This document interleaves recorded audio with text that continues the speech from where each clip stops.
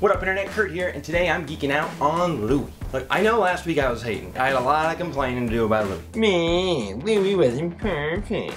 Me. But I'm happy to report that this week we are right back to where we belong, and that is me just loving every minute of this show. Oh, it was so great. Alright, so this episode, Louie's out to get a girlfriend. He's talking to his kids, and I do agree with him on the tyranny versus tyranny. That's why I say tyranny, because it's tyrant. So then he goes to the Comedy Cellar and he sees Maria Bamford there, just killing. Do you listen to love songs on the coast with Delilah? Where you calling from tonight? I love it when anybody else knows who Delilah is, because the subway I worked at in Chicago would play her all the time, and her impression is spot on. What's going on with you tonight, Amy? Oh, Delilah. There's a lot of John Legend being played.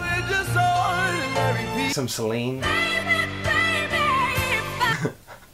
Real sappy stuff, but I was into it. Anyway, love Delilah, love Maria Bamford, she crushed it. Then they do it, and it's super awkward. Can we have sex again in a few minutes? So pathetic, the way she gets out of bed. You're bad at sex.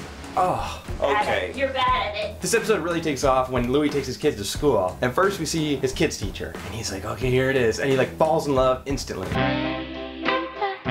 We hear the song, and then rejected. Bye. And I just love how he goes to every door and thinks that that's the one. So then he goes to this bookstore, and right when I'm sitting there going, I wonder if this bookstore is the same one from You've Got Mail. Just as I'm thinking that, I realize that this woman is Parker Posey, who was in You've Got Mail. What? I don't think she was ever in the bookstore though. Yeah, I like that movie.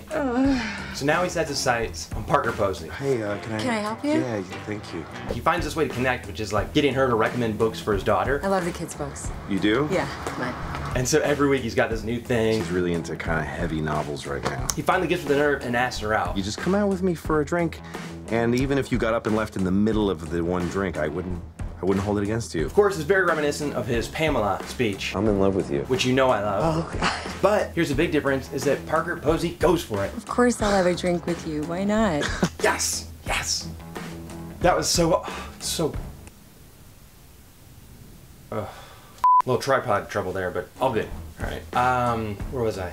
Parker Posey goes for it. Of course I'll have a drink with you. He gives the speech, it's just like the one to Pamela. I'm in love with you. There's a few things I love about the scene. One, when she says... I don't take guys, I'm a lesbian. There was a split second, I was having flashbacks to how I felt during the Miami episode. And then sure enough, she's just messing with him, and of course she'd like to go out with him. And you're not a troll, for Christ's sake. Get some confidence. And then he pays off the earlier stand-up bit by letting himself have that victory fist pump. That was great. I loved this episode. I cannot wait to see what part 2 is. Rating, no surprise, 10 out of 10. It was great. What are you girls talking about?